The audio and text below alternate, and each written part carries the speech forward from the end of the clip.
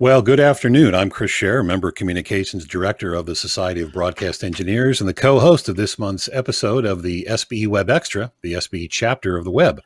This is a monthly SBE meeting, and by watching this webcast, you'll earn 1/2 of an SBE recertification point in Category G when you recertify. The SBE is the Association for Broadcast and Multimedia Technology Professionals with about 5,000 members, mostly in the U.S., but also around the world. And the host of today's SBE Webxtra is SBE board member Kirk Harnack, who is also the chair of the SBE Social Networking Committee. Hey, Kirk. Howdy, Chris, and thank you very much. Good to have you here and good to have you ready to make some announcements for this SBE Webxtra meeting. I want to, well, I'll tell you what, why don't we quickly go ahead and give a little tease and introduce our guest, and then we'll get to our announcements.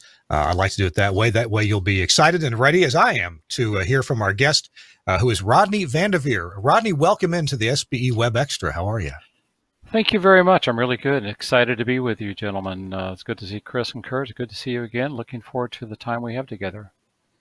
Yeah, me too. And, you know, this year we had to postpone the leadership development course that usually goes on in Atlanta in early August. So, Rodney, we're going to be coming back to you in just a minute and asking you questions about leadership, why it's important for broadcast engineers who are interested in furthering their career. And hey, if you're a member of SBE, you're probably interested in furthering your career. So you've written a book on this, literally written a book that doesn't go with this course, but it's similar to what we're talking about, the human behavior in organizations. And it's a terrific reference, easy read too, about leadership. But first, Chris Scherer is here, and Chris has some announcements for us. Chris?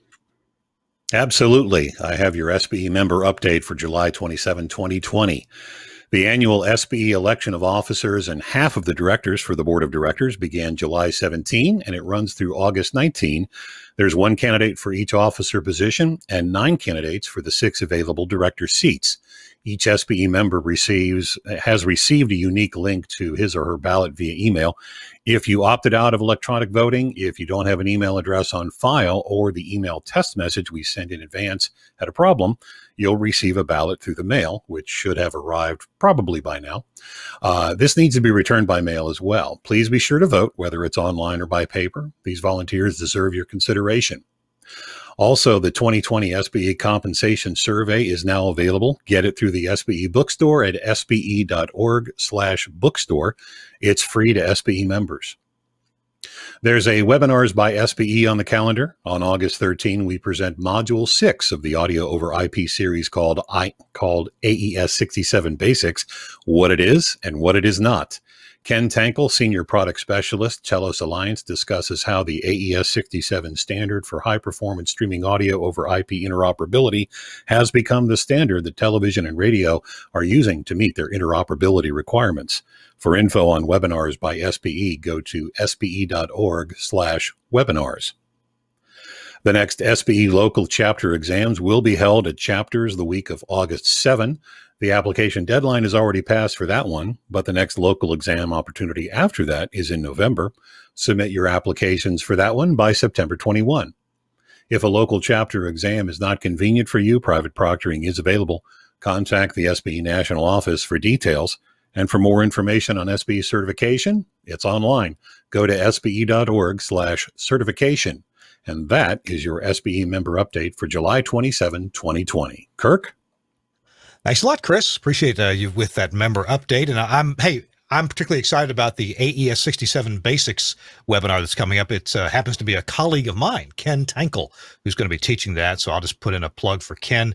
He's a dear friend and a great guy and a super smart engineer. Whenever I talk to Ken, I learn something. So you may want to, if you're into IP anything, especially IP audio, Ken Tankel is a great teacher and knows a lot. So check him out. Yep. All right, on today's show, normally we talk about technical things or happenings within the SBE. Today, we're going to talk about something that I think is so important for us as broadcast engineers, as employees in our organizations. Maybe you're self-employed, or maybe you work inside of an organization, and that is the topic of leadership. And leadership, I feel, is something that you can learn. You learn a few basics and concepts and understandings, principles, and you can apply those in your life and in your career and really improve your own stature and the way people look at you, and you can show leadership and hopefully become more valuable to those around you, especially to your employer. And to speak to that, he's back here. He's here, Rodney Vandeveer. Rodney, again, welcome into this to our show, the SBE Webxtra. Thank you very much, Kurt. It's really good to be with you. And I have to reinforce what you said, because if we didn't believe leadership could be learned, then we're wasting our time at these leadership conferences that we have. So looking forward to doing this again. I think it's going to be on June 8th through the 10th, 2021, to try to make up for what we just lost this year, which will be the 50th year, by the way. Right. And, you know, this year of all years was a year where I've had a little bit of extra time here and there, and I felt like I could have the freedom to either take a couple days off from my full-time job at Telos, or maybe Telos would not make me take the days off to go down there. Either way, I was willing to do it to go see you in Atlanta at the hotel near the airport where you've been having this course, but COVID put a wrench, a monkey wrench in those plans. But you already do have plans for this rescheduled in June of next year, 2021, right? That's correct. Kathy contacted me. We knocked around on quite a few dates, and the last ones that I received is June the 8th through June the 10th at Atlanta, at the same hotel we've been in for the last quite a few years. Looking forward to that. Well, let's jump right into some of these topics here. I think a basic question is, why is this even important? Let's understand the importance of leadership and what you teach. Why is this important for engineers to learn? Well, let me give you, actually kind of start with two definitions of leadership that I use. One, it says leadership is the art and science of getting the job done through the willing efforts of other people. And there's some key parts of that. It says, well, leadership is an art, and it is a science. The art probably is perhaps are skills you're born with. The science sides are things that you can learn. So leadership is the art and science of getting the job done. So we're paid to get the job done. And this is where we have to use the soft skills. And oftentimes we think the soft skills are the touchy-feely stuff, but in fact, the soft skills are the hard skills. And we need to, in fact, learn the soft skills in order to more effectively work within the organization. Now, one of the things I really focus on, and I've moved to the front of the list, I got to share with you, prior to retiring from Purdue, I spent 30 years in the business world, so I really enjoy the business the business environment and the challenges that we have there. And in fact, in the material that we use on communication, every business I consult with, every business I've managed myself, and even at Purdue University, one of the biggest issues we have is that with communication. So actually, in the very first page on my effective communication packet that everybody be exposed to if they attend the training is a quote from Chris. And it says, with attention to detail, consideration of proactive effort, and focus on a career, a great leader will emerge. Clear communication is the key to success. So with that, I normally begin my sessions with asking people, where does communications occur? And almost without exception, everybody was saying, well, it's everywhere. And that's not really true. But then the second question is, when does communications occur? And that's when we're talking back and forth. So if I go to Webster's Dictionary and look up what communications really is, it's defined as sending and receiving messages. So let's play a little bit with that. If I send a message to you, it says, Merhaba, also send us, Bukanavachokazel. I'm sending you a message and you're receiving it, but I seriously doubt if anybody on this understands what I'm saying. I lived in Turkey for 2 years while I was in the military. And so I had to learn to speak the language of it. So Merhaba is hi. Nasosenis is how are you? And Bukanavachokazel, I hope your day is going very well. So I'm sending and receiving, but we're not communicating because something is missing there. So back to the first question, and we'll certainly cover this in a lot of detail. In fact, 55% of the communication process is through body language. We'll talk a lot about body language in this. But so the question is, where does communications occur? And the answer is inside of the mind of the receiver. So the person we're trying to communicate with as leaders, we have to figure out how to get inside their minds. And the second part of that, when does it occur? And the answer is it occurs when it's understood. So the lesson we want to take away from this is from that point forward, in every leader's application, you want to learn to communicate for understanding. And the key to that whole thing is the leadership lesson we take away from that is how do you communicate for understanding? And the answer is you have to learn to ask the right questions. Do less talking and do a lot more listening and asking the right questions to get inside that person's mind. Find out what it is. Go back to our definition. Leadership is the art and science of getting the job done through the willing efforts of other people. So what is it we have to do to help that person become a willing participant to get the job done? So that's getting inside the mind and communicating for effective performance that we need to all do. Wow, that is a lot to bite off, but I understood. You know,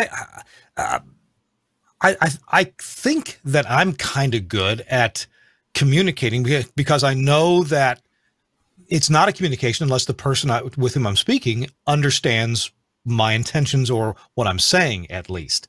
But you mentioned asking questions, and are you saying that to ascertain the understanding level of the person you're talking with? That certainly is part of it. Yeah, you got to ascertain what their level of understanding is. In your industry, there's a lot of jargon that's used. A lot of lay people don't understand the jargon or the technical language that you're using. So if you're trying to tell me that these signals and all this stuff's out there that's able to get the signals out for the TV channels and for the radios and everything else going on, you're going to lose me. So the question is, we have to find out what the level of understanding is for the person you're trying to talk with. And that's true with new employees you bring in. What is their level of understanding with the technical knowledge of the jargon you have in your business? So that's just part of the equation, but your answers, that's correct. Let's imagine that I'm a director of engineering at a group of stations, and a executive vice president or a senior vice president of something or other from the organization comes to visit my station, and I'm brought in to have a conversation about, you know, some improvements we're doing. What are some questions that I might ask, I as the engineer, might ask of that C-suite executive person to ascertain his or her level of understanding, so I know how to speak to that person? And before you answer, there's an example that just has lived with me now for probably 25 or 30 years. A friend of mine was a salesman for the old original satellite music network that came about in the early 1980s. And he had a travel trailer with a satellite dish on. He could pull up to a radio station, throw up the satellite dish, and demonstrate satellite music network. Well, he was at a dinner party one time speaking with other station owners, and they didn't know about trip queues to fire upliners or downliners, or they might have known a station ID. And one of the owners asked my friend, how does this satellite music network thing actually work? Well, he didn't care about the uplink frequency or the downlink frequency or much like that. My friend said, well, we play the music in Chicago. It goes up to the satellite and it comes down to your radio station. And that answer fully satisfied the curiosity of the station owner that he was talking to. I thought that was genius. As an engineer, I don't think I would have had the perception to answer in such a simple and direct way. So now you tell me, how can I determine how I need to be communicating with a new person who I'm speaking with? Well, part of the question there is, in fact, is considering who your audience is you're trying to communicate with and find out what their level of expectancy is.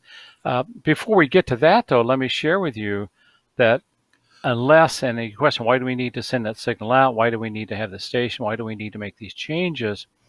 Let me ask the question, do we really know what it is that motivates people? And the answer to that question is, in fact, needs.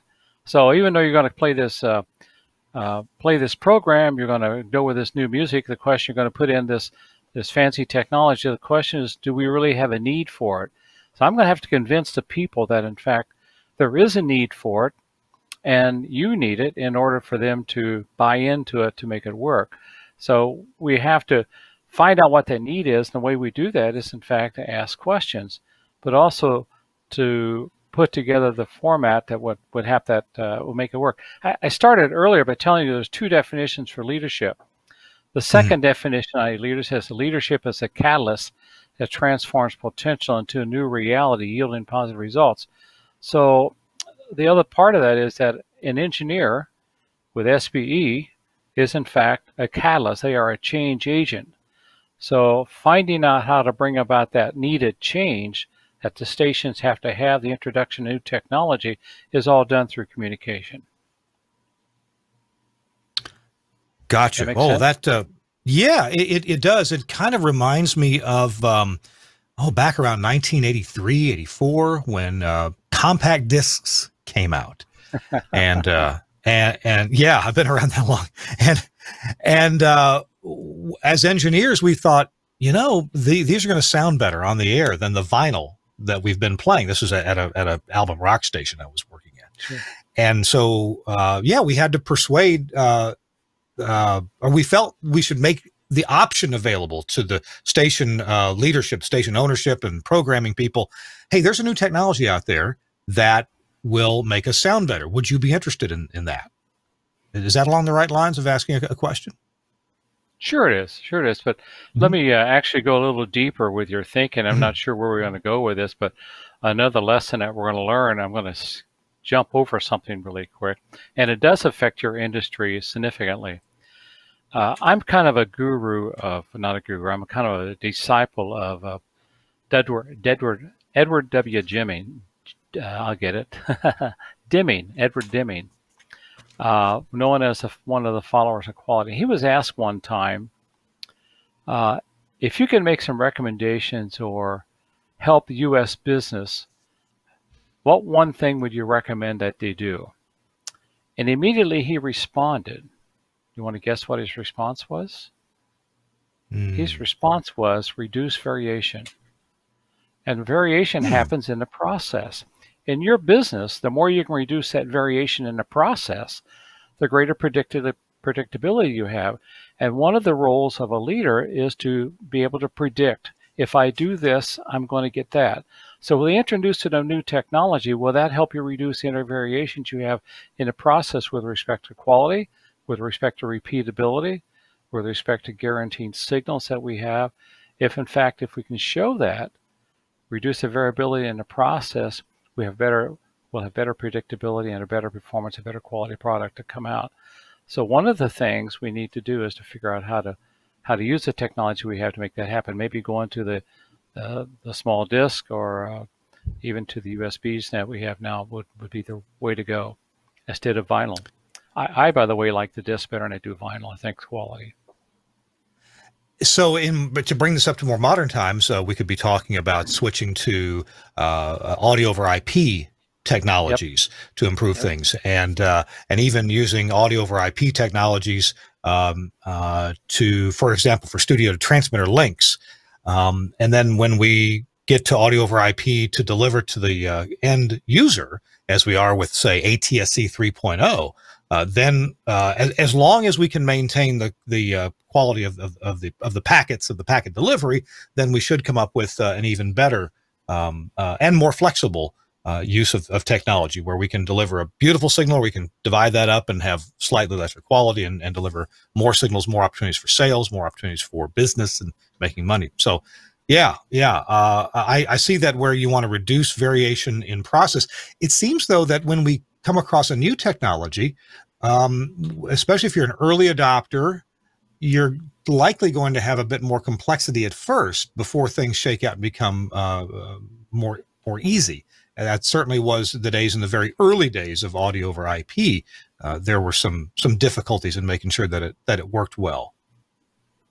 From a leadership perspective, though, you want to ask yourself, how can you sell that? And there's a book I recommend in my courses by John Cotter. He says what leaders really do, and he shares with you so really what you're doing is introducing change, which gets to our second definition of leadership. But in that, he says most businesses don't start at the right place. They try to start down the list someplace. And this says the comment, in order to bring about the change that leaders want to introduce, they have to create a sense of urgency. So if you introduce that new technology, if you introduce that new process, there has to be a sense of urgency on people's part to understand why we need to have that. So if we can start with that sense of urgency and then put a team together to make it happen, we'll be on the right path. But communicating that sense of urgency along with the vision that we have is going to be key. And again, John Cotter outlines that really, really well, and we cover that in our class.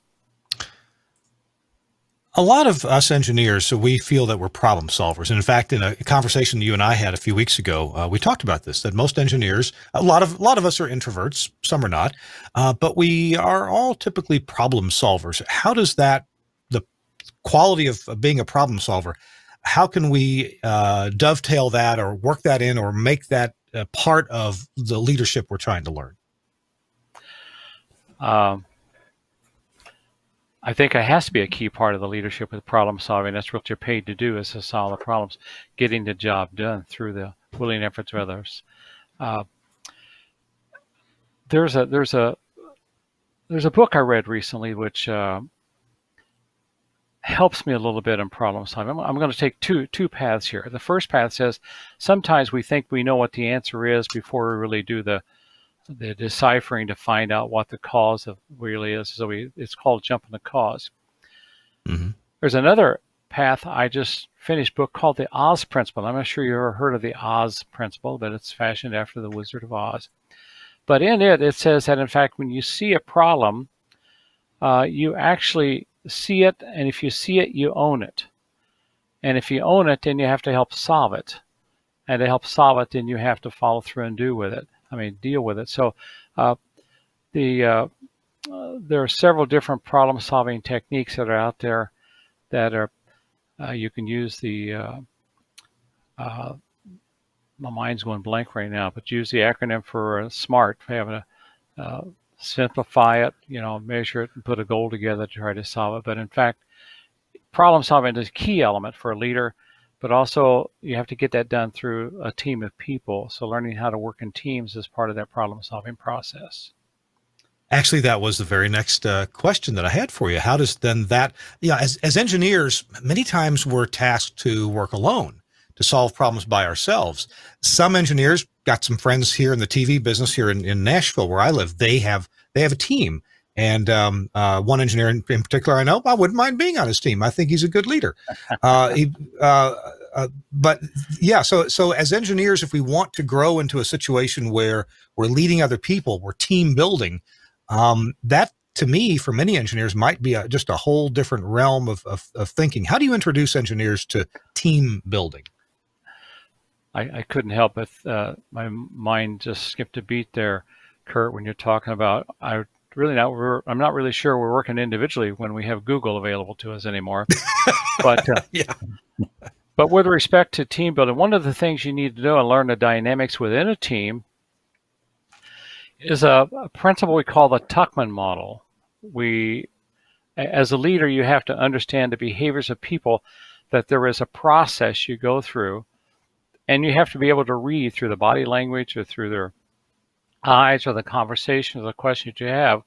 And the Tuckman model says that, in fact, you are formed into teams or formed into a group, and then there's a storming process that takes through. Who made you the leader? Why do we have to take that direction? Why don't you consider my ideas?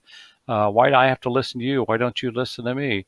When are we going to take a break? There's a lot of questions. There's a storming process that goes on, and everybody will go through that. Some more quickly than others, but in fact, you're formed, storm, and there's a norming process. You begin to find out what your roles are, begin to find out how people are fit into different slots more efficiently, more effectively, and meets their traits that they have on how to deal and how to do problem solving. And then you move into a performing stage. The whole process, you're trying to do is create synergy within the team. And without the synergy, you're still a group. And we can all see synergy a lot of times in basketball or football teams. All of a sudden, things just start to click. Even within the studios that you have, there seems oftentimes a synergy. Everybody knows what everybody else is doing, and there's a sense of renewed excitement, a sense of coming together. That doesn't happen by accident. Leaders have to understand the dynamics that people have, and every time you bring a brand new person in, that whole process changes. So if you want to put a team together, learn how to do problem solving, you have to look at the process, the forming, storming, norming, and performing to, in fact, grow the synergy and hope you're problem solving at the high performing level. I like this chart that's in your book here. I just found it from the you index, the Tuckman model. And indeed, it's nice to know that part of the process can be a little bit negative, as you point out here in the book. It starts out at neutral, and then we go a little bit negative with the storming as we find out about each other and who's again it and who's for it, right? And who's going to be difficult, and maybe that difficulty can be turned into some creativity. That Tuckman model, the forming, storming, norming, performing, is not mine, but when you put it on the graph with synergy, that is my publication, I guess, with respect to how to realize that some organizations, there is so much animosity and fighting between the leaders, a sense of jealousy or a sense of ownership or a sense of trying to one-upmanship, that in fact the team will still perform, but they perform it with the negative. They never want to work together again. They don't like each other. They'll go ahead and get the job done to the minimum level required to get somebody off their back and then continue to move on to something else.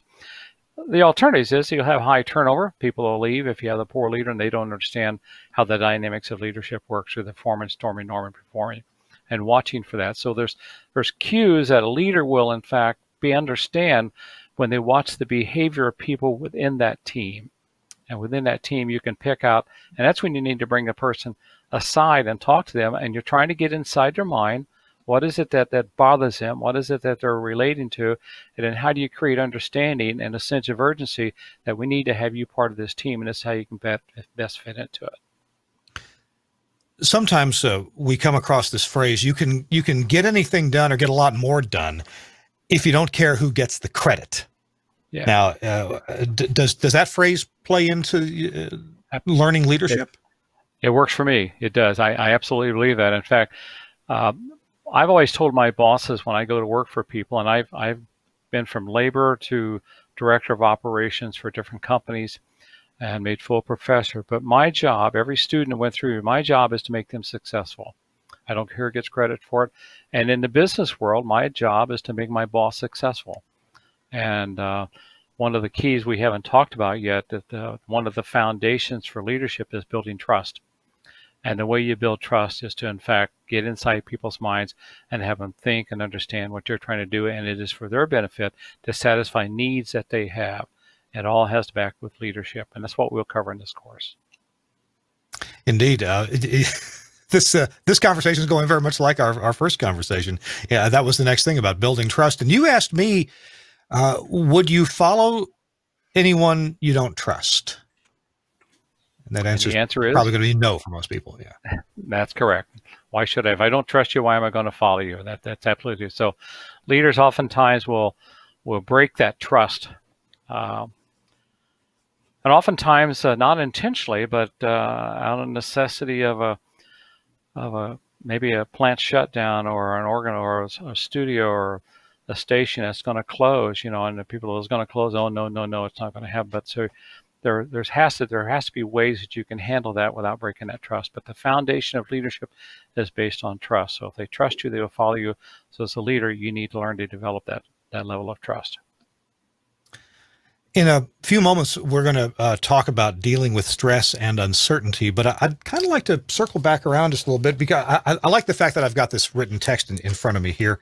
And the fact that you've got this book broken up and your principles broken up into these different categories. First of all, understanding me.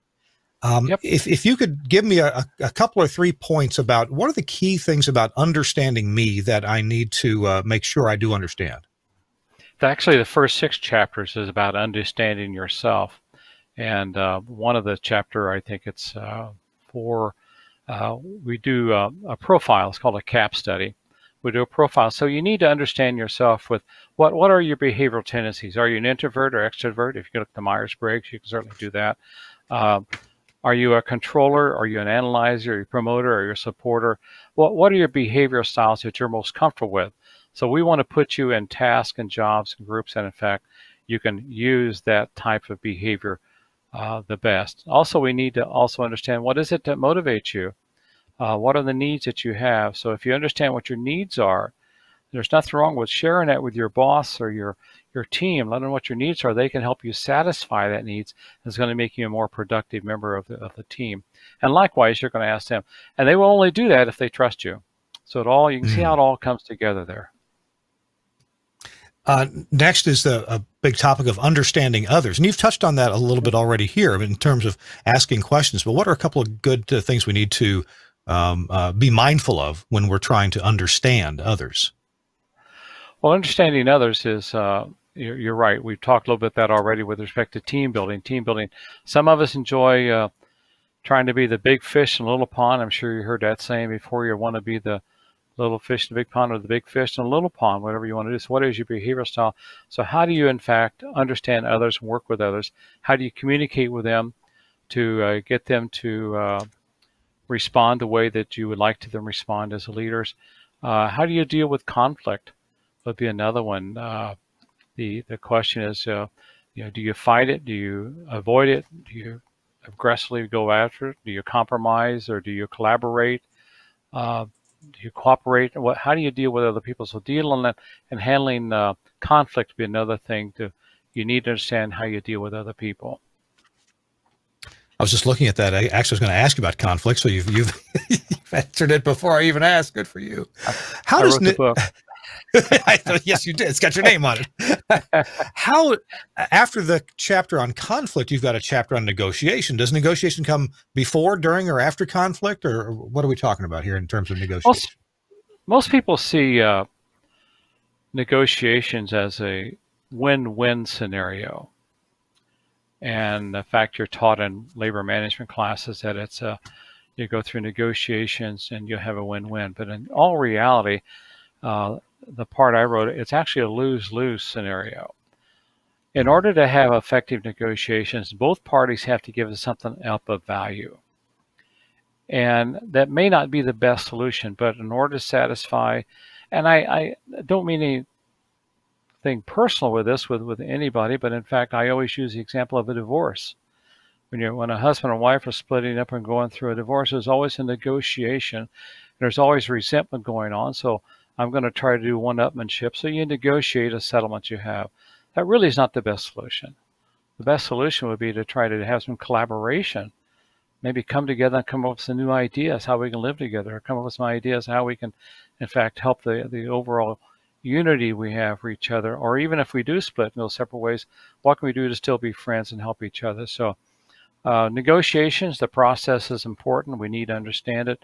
But in fact, we need to understand there's also better ways to do that.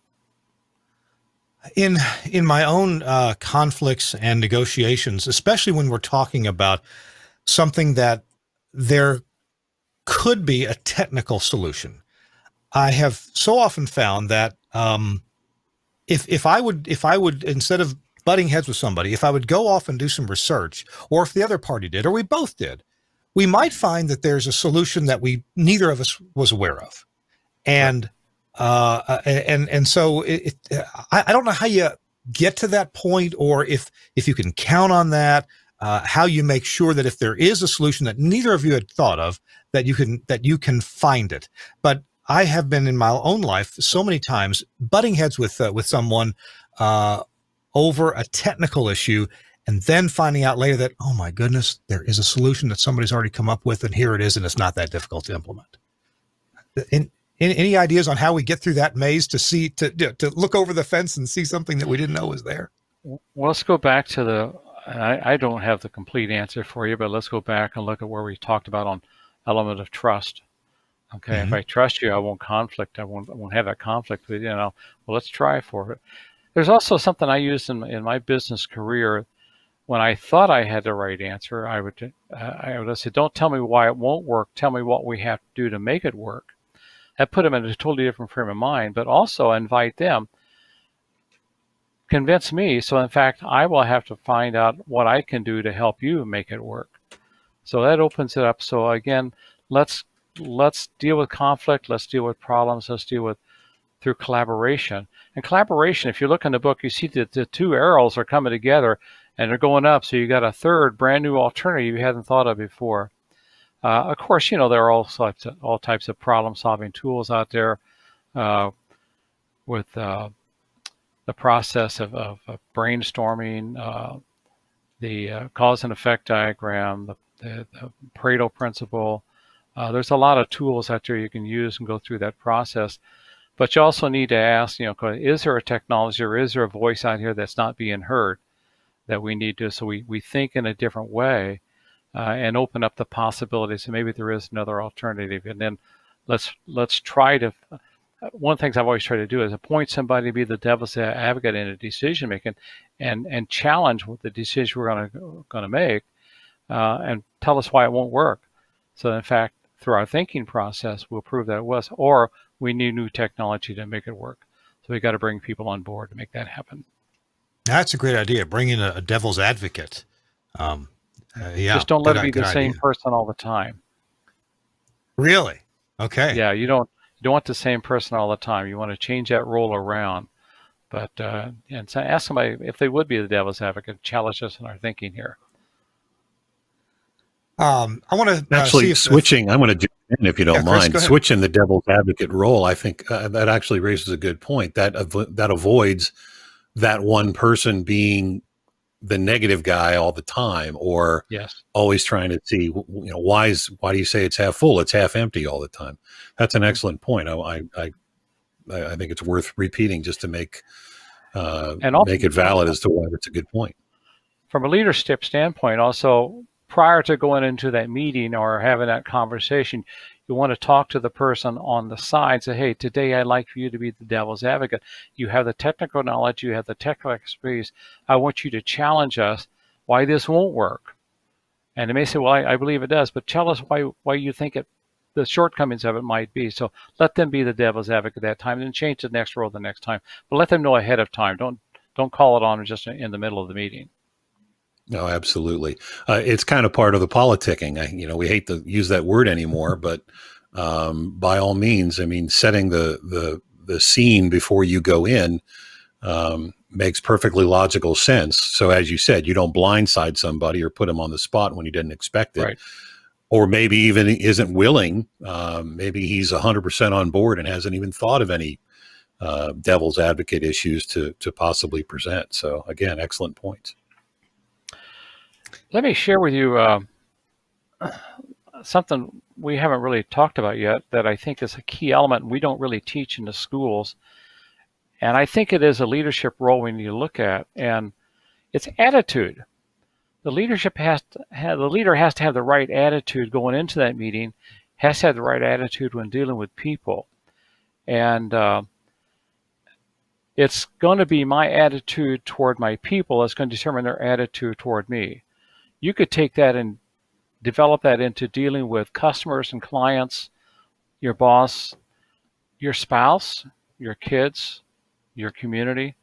So one of the things we do in this course, we spend some time talking about, actually about 3 hours, talking about how important an attitude is. And we give you 6 ways to adjust the attitude.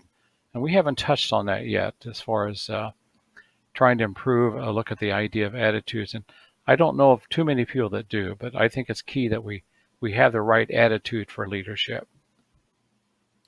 Do you have any quick fixes for attitude? Let's say I'm getting ready to go into a meeting or just have a conversation with my wife, and I realize, my attitude really kind of sucks right now. What can we do? What can we do to put a smile on, or at least fix that problem? You're going to say this is not really possible, but one of the attitude adjustment techniques we call is employing the flip side technique. And the story is try to find some sense of humor in problems or issues that you have. And the best example I can share with this goes back when President Reagan got shot. If you remember, when he got shot, they're rushing him to the hospital. And as he's walking in the door, here the President of the United States has been shot. But he uses this attitude adjustment with a flip side technique where he says, I forgot to duck. And then while he's on the operating table with the surgeons all the way around him, again, the President of the United States has been shot. Very serious, very certainly not a funny affair, but find a sense of humor. His response was, I trust all of you are, in fact, Republicans, talking to the surgeons around the table.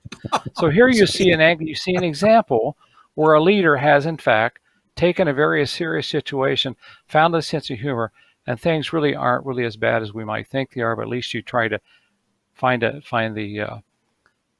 sense of humor in what's going on. And there's several examples we can show like that. Yeah. Another one is, and there's about 9 altogether. We break them down into 6 different sections. Another one's called Play Your Winners. Oftentimes we try to find people doing things wrong, but as a leader, you want to find people doing things right. Play your winners. Play the things that make it. In fact, it's all the same process. If somebody's done something wrong, they probably didn't want to do it wrong, but the process allowed them to do it wrong. So why don't you compliment them for coming into work today? Compliment them on putting forth the extra hours. Compliment them on the performance, learning a new skill, accepting some new responsibility. So reward your people by playing the winners instead of playing and focus on the negative, and change the process to create more winners. So that's a couple I'll share with you there. Come to the class, yeah. I'll teach you the rest of them. Well, giving compliments sure doesn't cost anything, and it results in rewards. Let me tell you, Kurt, one of the things I did, and by the way, I didn't get it right all the time, but the last company I had prior to going to Purdue University, I had 420 people in the company, and I had everybody's anniversary date on my calendar. So when they were in there 1 year, 42 years, 17 years, it didn't matter. I made it a point to try to go out and congratulate them on their anniversary date. I buy them a cup of coffee and let's just talk for a little bit. And so just doing that was rewarding them, that the plant manager, the director of operations, willing to come out and spend some time with me and talk to me and getting to know me. And by the way, when I'm doing that, what else is happening? I'm building trust. And that's the foundation for leadership. So doing little things like that makes a huge difference. Stress. A lot of us been working from home. We're finding additional stresses that we're just not used to. The company I work for asked me to produce a video on how to reduce stress and keep it out of your work life. I found out a number of things myself. A few things I'm glad I do anyway, and a few things whoa, that's a good idea. I need to do that. How does stress and personal stress and leadership, how are those intertwined? Well, first, we need to recognize that stress is not always bad. Stress, in fact, allows us to perform at a higher level. The thing is, as a leader, we need to watch for the indicators that are there that when, in fact, stress is becoming harmful. People may be breaking out in highs. Let me back up a little bit. Positive stress will, in fact, help us be more energized, help us be better focused, more motivated. It also will give us some other options we can look at, maybe discover new opportunities. So, in fact, stress is not always bad. Negative stress, though, it's people with a short temper, they become very tense, very anxious, they become depressed, frustrated, and it's more relevant. And you can see that certainly in team meetings as you work with people. So being attuned to the person's behavior gives you a chance to tune into them, call them off to the side and say, hey man, it appears that you're having some stressful situations right now. What can I do to help unload that or help you work through that? So just the awareness of people's behavior dealing with stress is really key. And really, as a leader, what you do is you've been through it yourself. From your stress, you were able to do certain things, and you stayed at that plateau for a while, and you grew and you matured. Then what happens? Stress starting to build again in a new job, new position, new responsibility. So you grow in capability as a result of more stress, but then you'll stay at a higher level, and it becomes normal then. You mature at that, and then it continues to grow from that point on. So it's actually a process we have to go through in order to continue to grow as a leader. And leaders are certainly going to have stress in every situation. So our contemporary difficulty, social distancing. I haven't been back up to my employer's office in months now. Haven't seen customers face to face in months. Haven't seen my colleagues face to face in person in months. How does leadership work? How can I try to exhibit or learn some leadership in these conditions? That's a tough question, and I'm saying that because I just heard on the news today that domestic violence has increased significantly through the people staying at home, working from home, dealing with the kids and everything else. One of the things that we teach you in this course is leader, know thyself. And you have to be able to know when you've reached a point that you need to take some time away, some ways to, in fact,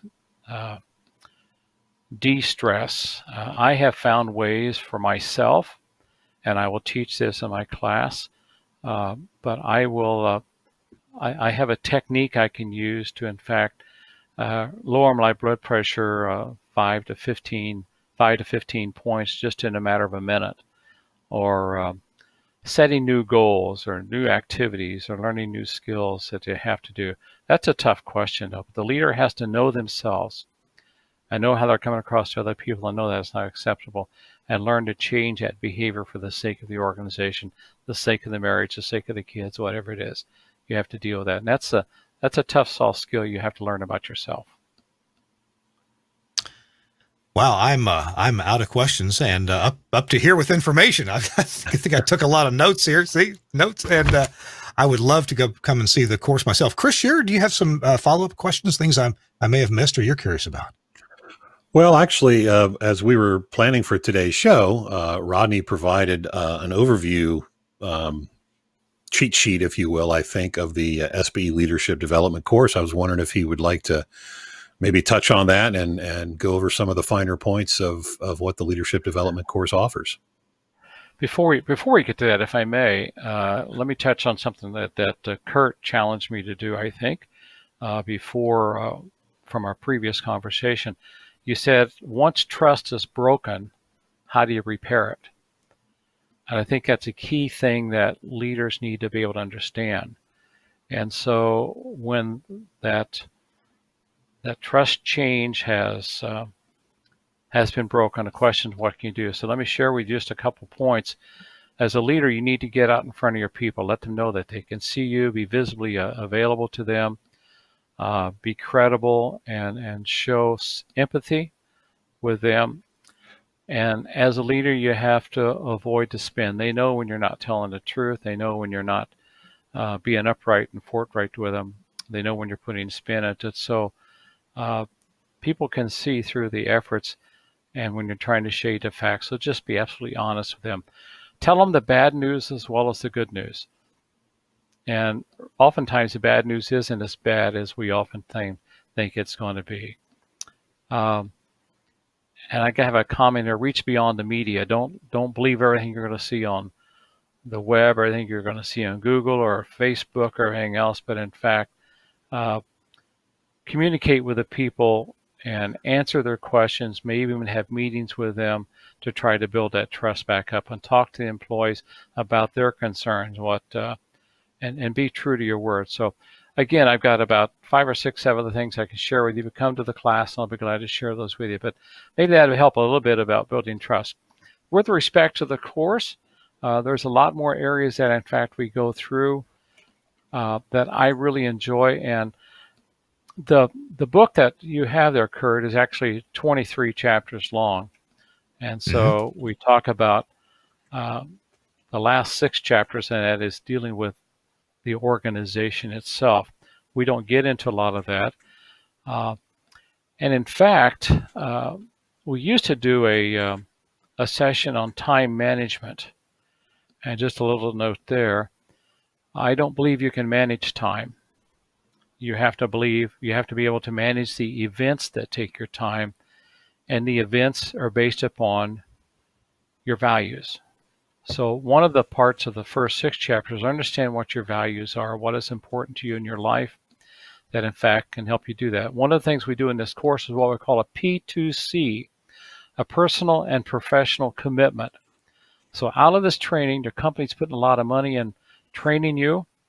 I'm going to spend a lot of time. I really enjoy this, but in fact, we want you to change your approach to leadership by in fact making a professional commitment to your boss and to your organization, and also a personal commitment to your family, to your loved ones, to your kids, whatever it is.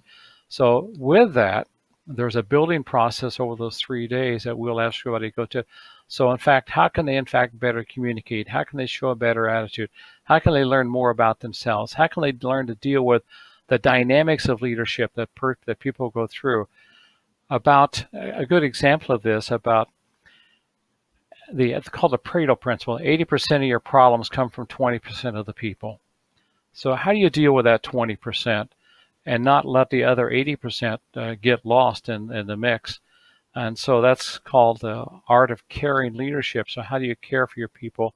So we'll talk about that. We'll spend some time, a lot more time, looking at team buildings. This is not just simply sitting down and listening to me share my insights with you, but will I get you up out of your seats? You'll have to go through some exercises with other people. You interact with other people. And in fact, it's very dynamic. I'm not sure if we're still at this distancing dilemma that we have, how that's going to work as we move on, but we hopefully won't be there when we come in June of next year. Looking at motivation, I gave you an example of that already. What is it motivates? It's needs, but we all have different needs. So what are the needs that we have and how to deal with conflict and stress? So there's a lot of information, and also I will provide one-on-one time with anybody who wants to spend some time and talk about their leadership potential, any issues that they have. I'll be glad to give them advice on how to maybe perhaps better handle the situations they're in. Hopefully that's now, what I have good. yet to attend your class, and one of these days, I know I will. I plan to do it. But I've seen the photos you've taken, and I've had other people who have attended it who've mentioned it to me. It's not 3 days of sitting in a classroom lecture at all. It's very interactive.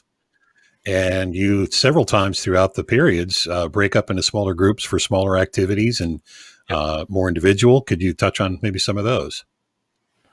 Well, we certainly do that quite a few times throughout the class. We may have a little bit of a session dealing with different generations, how the millennials deal with the baby boomers and so on. So we break them to different sessions based on generations there. We'll also break into teams based on the dynamics within teams. We'll have some competition on trying to solve problems together as a team, and they have to work within that. We'll also have a team activity with respect to the attitudes. And then when we break you into your personality profiling, which is we call the CAP studies, we have controllers, analyzers, promoters, supporters. We put all the controllers and the analyzers, promoters in their respective groups, and then they have to, in fact, listen to what everybody else tells them about their behavior and really what they need to change. And then they have to write down a list of things that they're going to commit to trying to change about their leadership style based on that behavior style. So there's a lot of interaction going on within teams.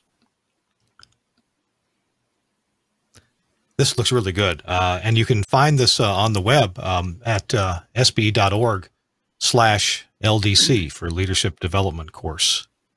If people want to know more about me and my background, they can also go on the web for Google Rodney Vandeveer, and you'll see a pretty long bio on things that I enjoy doing, but also my experiences that I have. So I've had a pretty good career over the last 50 years, and I begin to tell you how old I am, but I've been blessed. So I'm at a point in life I want to give back. So this is part of that, giving it back.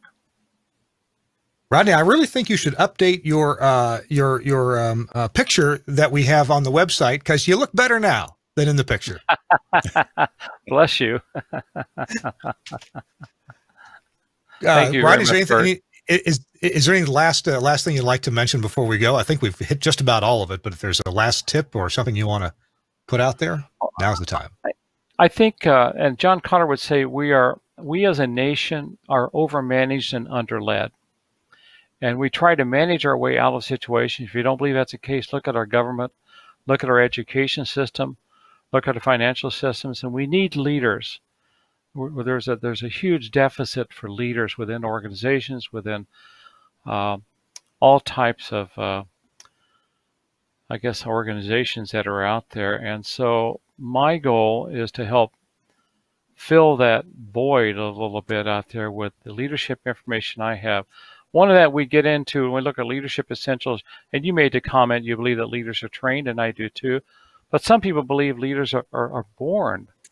And some people believe that, in fact, it is the situation. If you go to the movie quite a few years ago where we had the Hungarian rugby team crash in the Andes Mountains, an 18-year-old boy emerged as a leader. So they said maybe that's the situation that creates a leader. Paul Hershey and Ken Blanchard addressed that. So we spent some time getting into situational leadership. And then there's a lot of different theories of leadership with respect to moral-based or principle-based leadership. So we'll touch on all of those to give them an idea. Visionary leadership, transformational leadership, transactional leadership.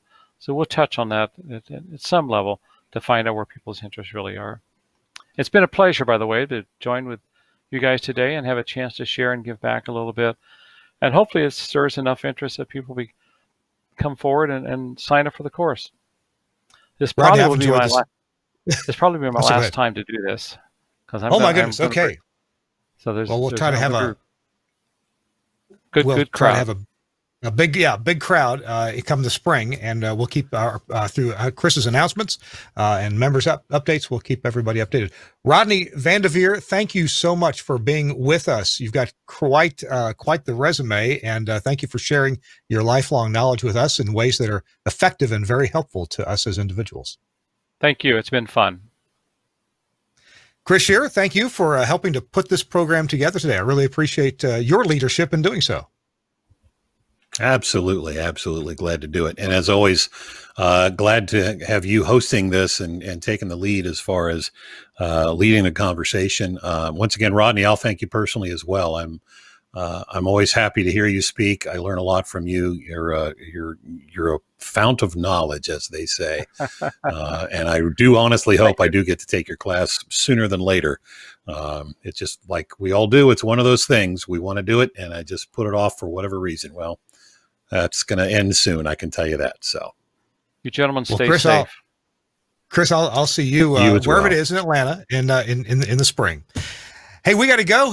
Rodney, thank you. Chris Scherer, thank you. And I guess, Chris, you're probably going to talk us out of this thing. That's what you do.